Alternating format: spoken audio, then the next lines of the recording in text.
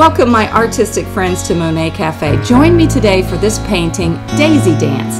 It has lots of tips and artistic instruction, and I'm so glad you're with me in Monet Cafe.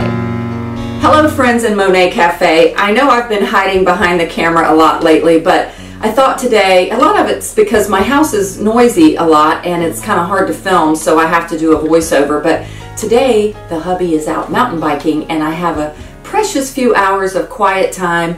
And I know a lot of you guys can relate to a busy life, and I just like to share that I think that's what's so neat about our channel and our Facebook group is that we have a commonality of realizing that everybody has the same stuff and we have to sneak in our precious painting time. So that's what I wanted to do today. I was outside the other day. My husband was so sweet. He was cutting the grass out here at our little farmhouse where we're living now. And he came in to stop, he stopped mowing and he came in to show me this little patch of flowers, little wildflowers, little daisies. I know this photo isn't great, but I just snapped a picture of them and he actually just left them. He didn't mow them over. And so it's neat. I know a lot of you guys, I get to hear in our Facebook group or read that you guys have accommodating spouses or partners as well.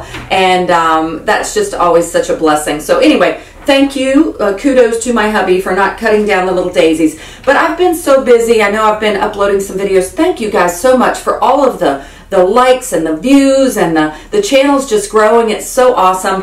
But I've been busy a lot lately and painting things a little bit kind of a little rushed. So today, with this little time I have, I thought I'd just paint something just for me. And I did a little, let me grab it, hang on. I did a little, like a teeny painting of the daisies the other day, just to get an idea. And it was fresh and fun. And so I thought I'd do a bigger version of it today. So I'm going to give some, try to give a lot of instruction, but I'm going to just enjoy myself. Have you guys ever wanted to do that? And I think that's what art is all about, is just taking a precious moment to escape.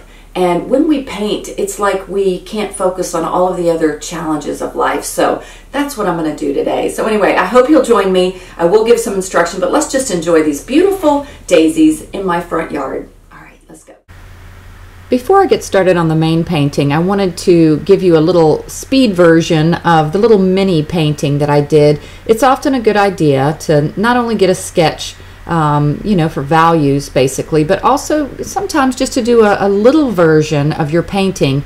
Again, it just helps you make better choices when you go to commit to the big version. So this is just my little fun mini painting. I literally did it the other morning when I woke up early before I had to get off to do other chores. And you know, sometimes it's just fun to do something that you're not so serious about. So this was a fun little painting, and I just thought I'd share this process. So after this, we'll get to the main painting.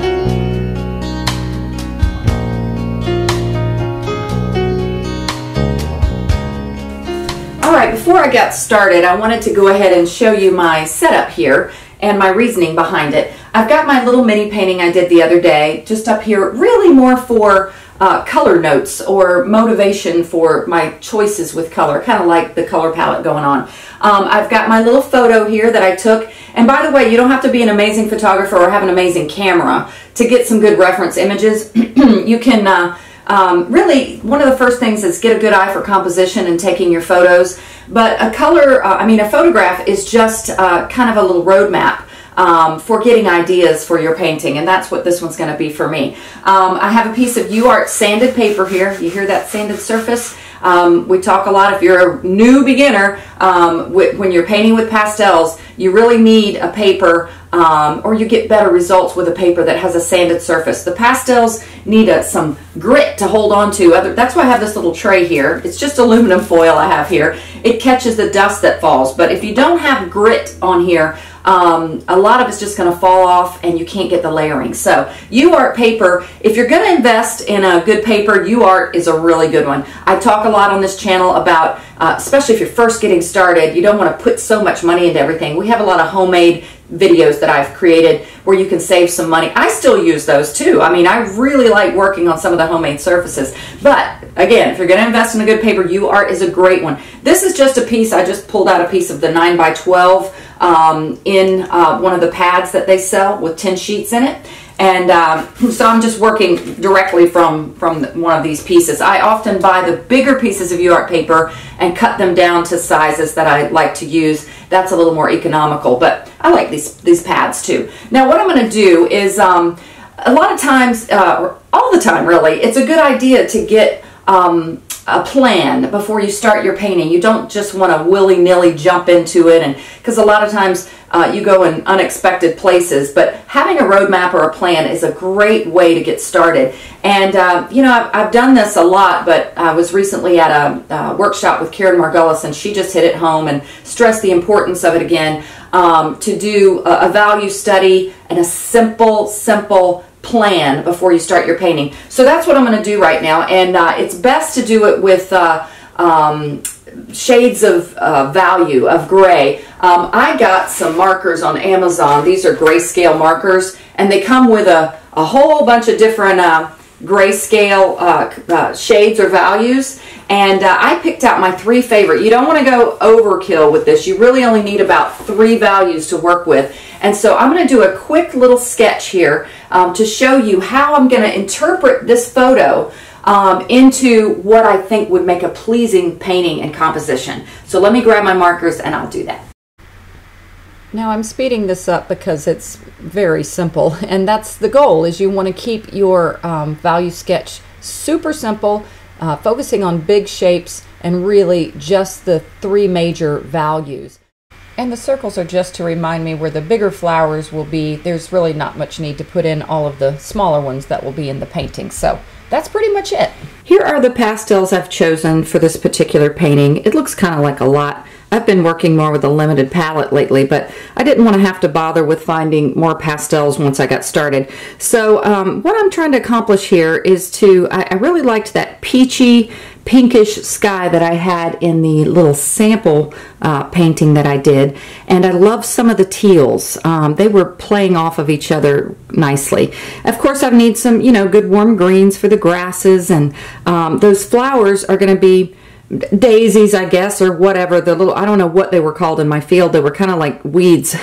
But of course I'm going to need some whites and some, or no, I usually don't use solid white. I typically use just a very light value of another color. In this case it's blue. But I need some cooler and darker values to represent flowers or the petals that aren't in the sunshine and that may be buried down deeper. So some of these other colors are going to be the darker value flowers or petals. So, you know, you get an idea here of kind of course, some purples for shadows, and some more neutral colors. This is more of a neutral green, and so is this one.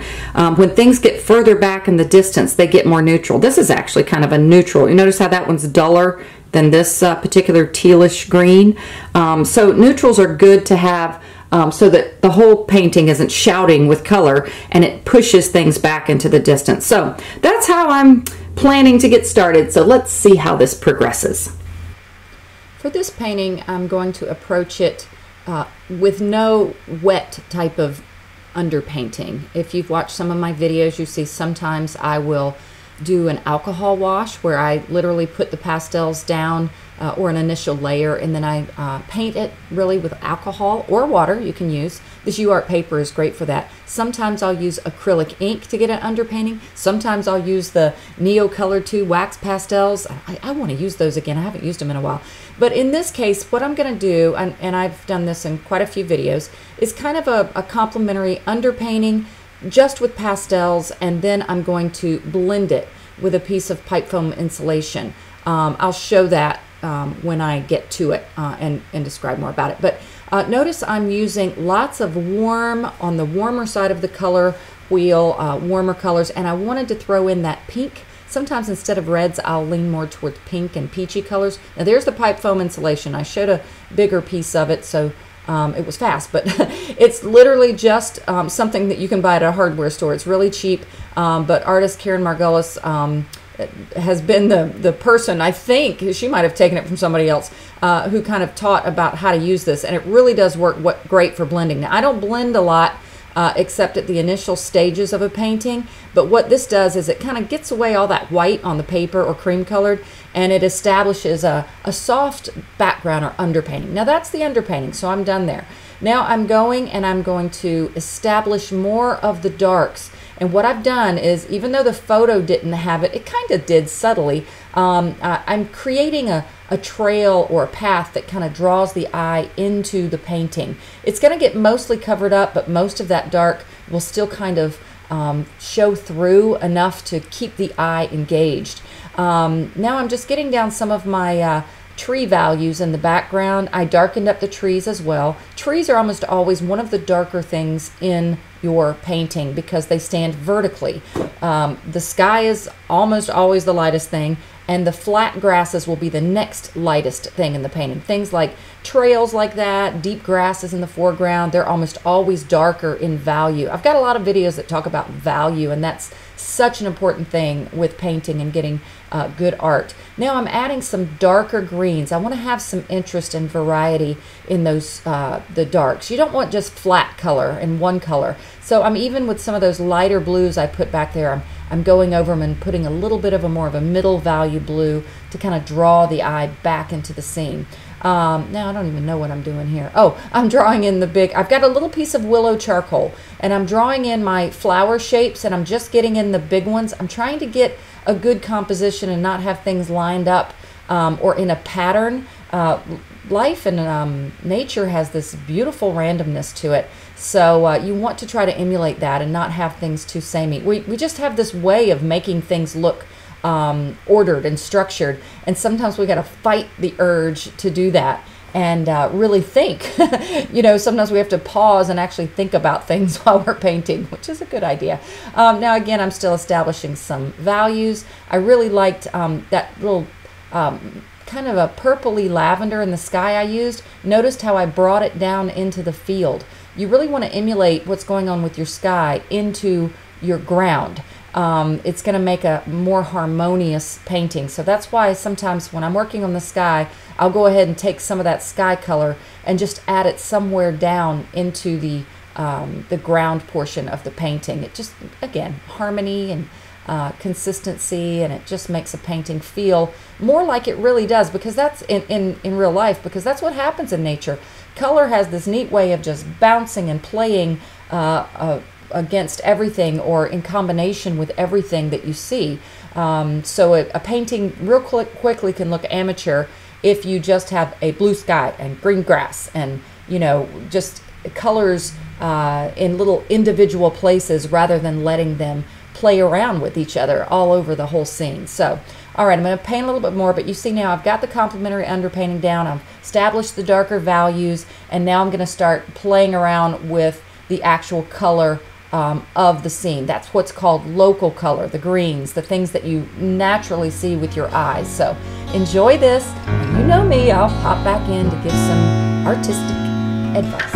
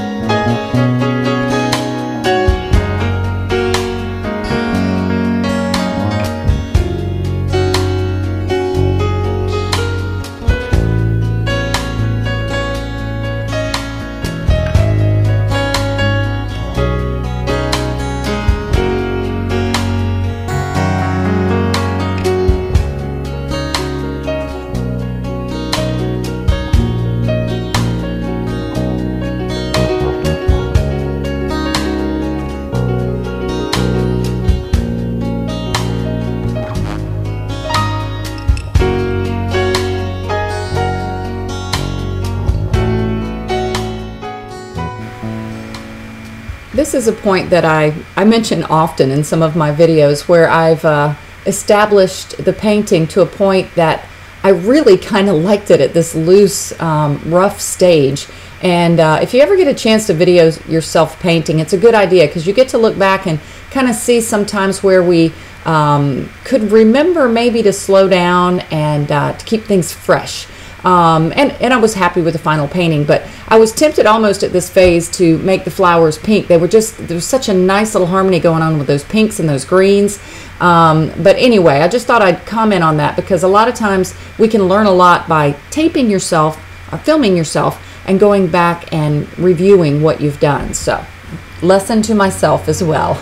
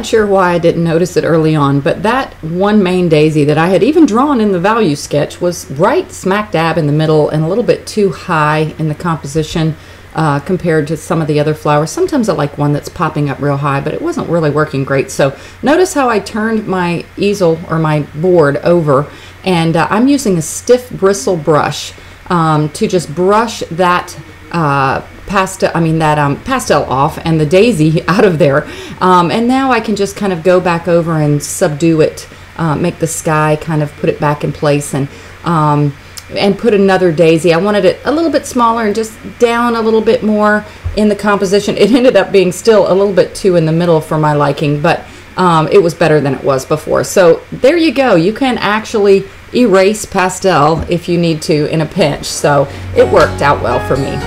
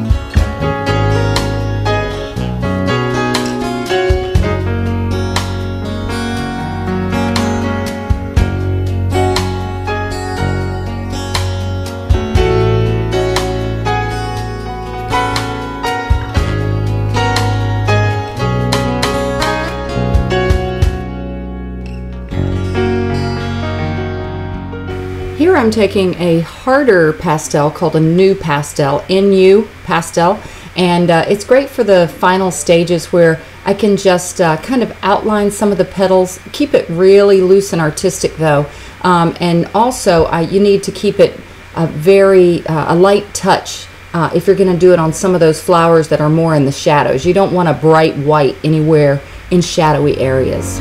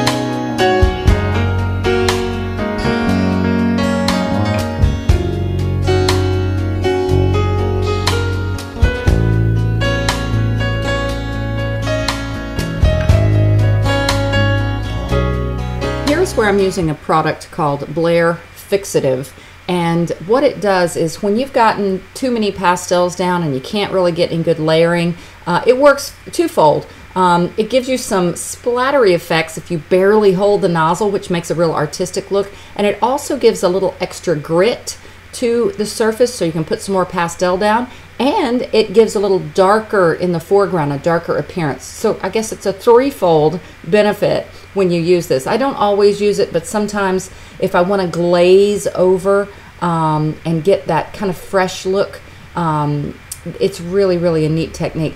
Also too, I have been a little heavy-handed in my past artwork career for doing too many single blade grasses.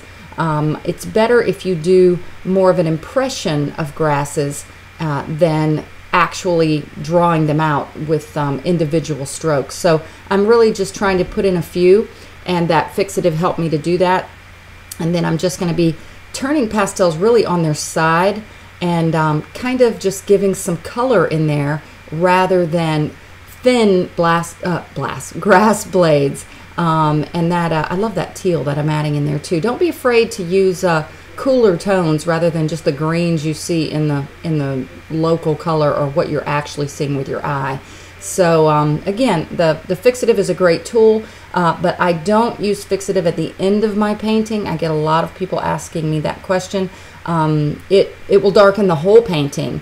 And notice when I used it, I didn't just leave it. I'm using it for a purpose to add more on top of it. So there's the answer to that question. Never use fixative at the end of a painting, or at least I don't anyway.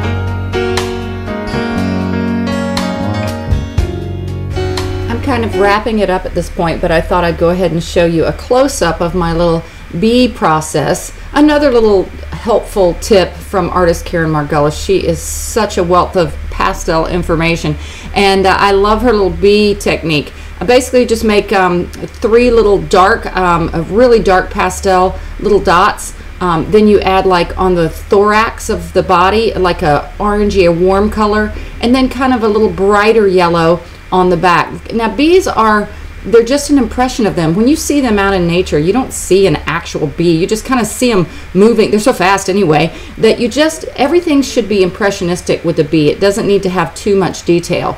But now I'm going to zoom in here and show you the wing.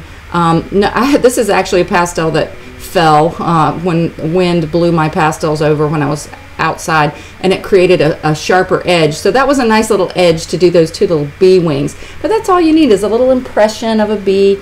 And I liked this experience because I got to just relax and do some painting, and it was a lot of fun for me. So I hope you enjoyed this demo. Here's the final painting, and I called it Daisy Dance because they looked like they were dancing. But anyway, you guys are awesome. I'm so thankful for each and every one of you. Join us in our Facebook group, Monet Cafe Art Group, if you haven't already. And if you haven't subscribed to this channel, please do. Thanks so much, guys. Happy painting.